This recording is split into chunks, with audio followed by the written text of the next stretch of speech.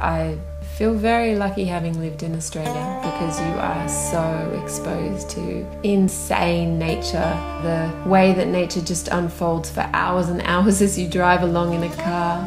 You have no sense of that man-made world that we live in every day when you're in the Australian nature. I'm fascinated how we have one of the finest microns of wool that exists, and it comes out of one of the most arid desert-like conditions. I was thinking really about what that meant, and for me it was representing, the contours of our land, from the cracks in the earth and the ridge lines into the pieces which you have in the slashing and this pin stitching.